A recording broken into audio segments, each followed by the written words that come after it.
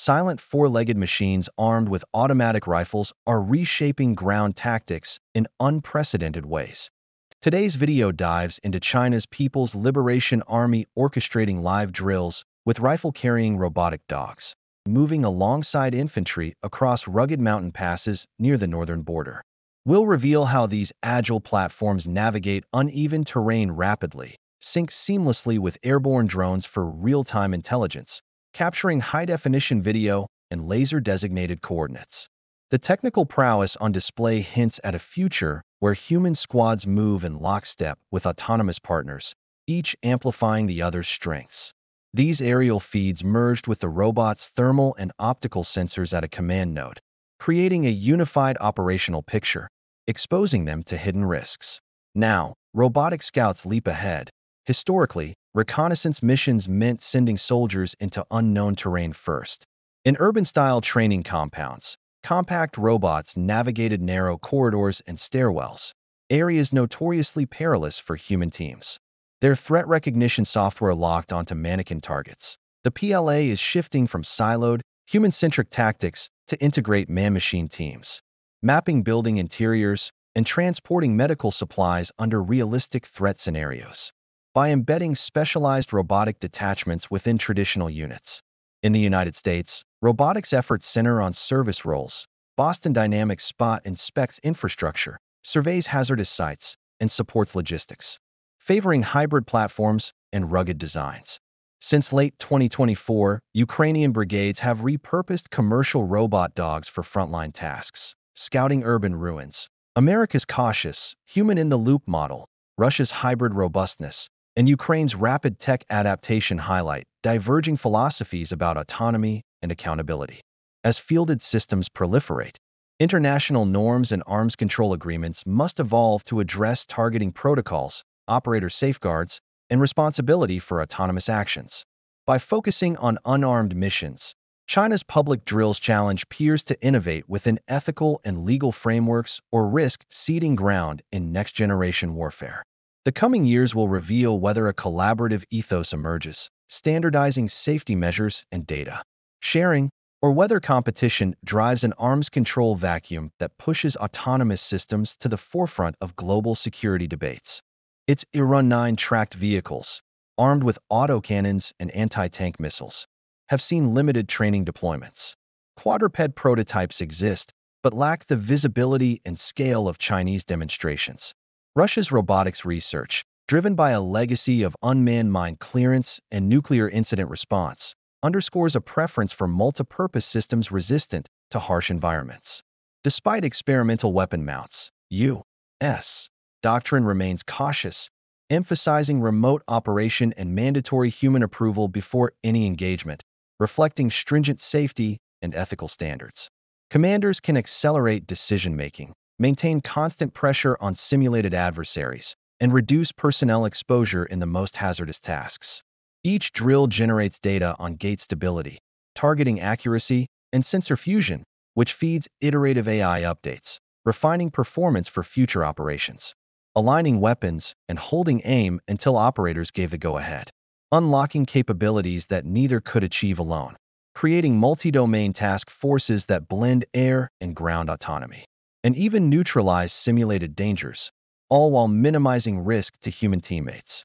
Higher-level command centers will orchestrate cohesive actions across all platforms, using AI-driven analytics to predict terrain challenges, optimize asset allocation, and choreograph complex maneuvers. The result: a force structure where human judgment and robotic resilience combine.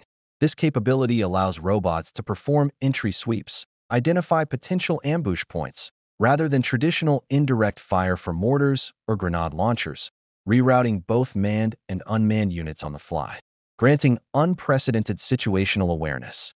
Robotic dogs deliver rapid, calculated bursts from their mounted rifles. During drills, infantry teams simulated holding defensive positions on rocky ledges, while robotic partners provided real-time, supporting fire at lower elevations.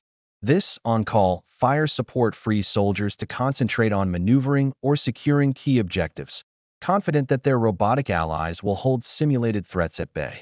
venturing into high-risk zones equipped with high-resolution cameras and thermal imagers that beam live data back to platoon leaders. In one exercise, the robots mapped a narrow mountain corridor, relaying 3D terrain models that allowed infantry to choose safer approach routes without initial human exposure. Commanders monitored live mosaics of the exercise zone. This fusion of air and ground assets shrank decision loops from minutes to mere seconds and signal a powerful shift toward networked unmanned systems. Stay tuned to learn how this marks a new era of human-robot teamwork.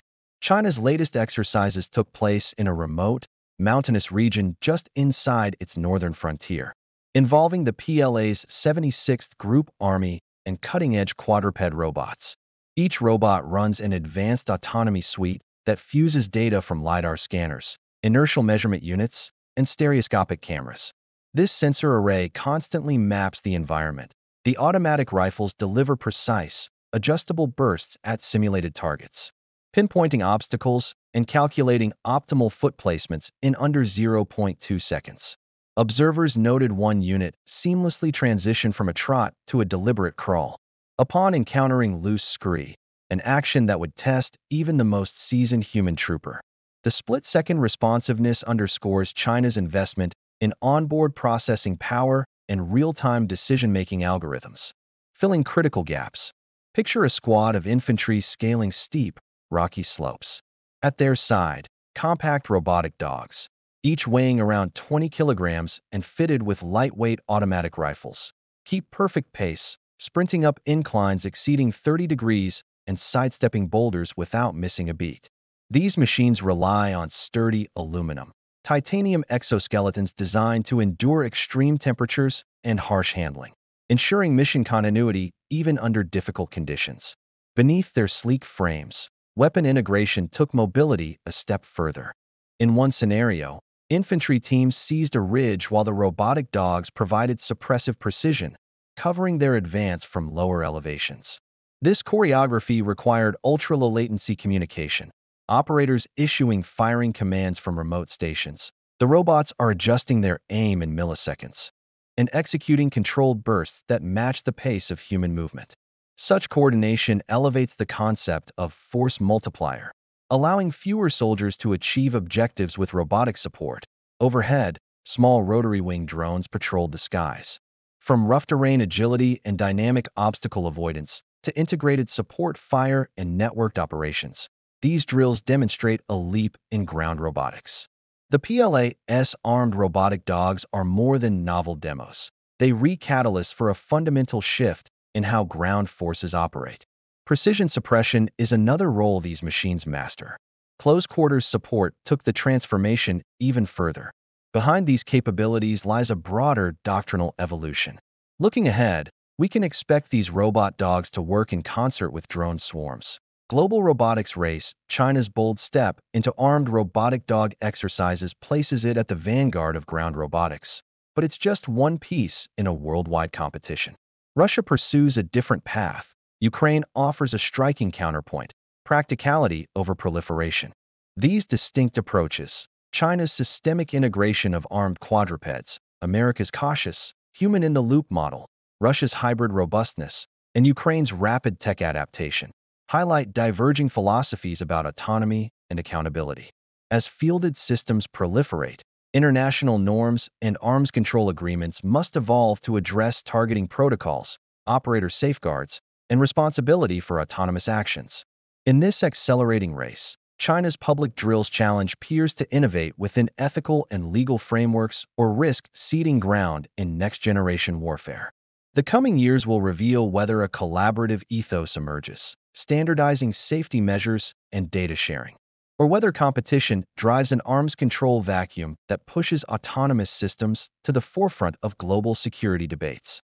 Thank you for watching.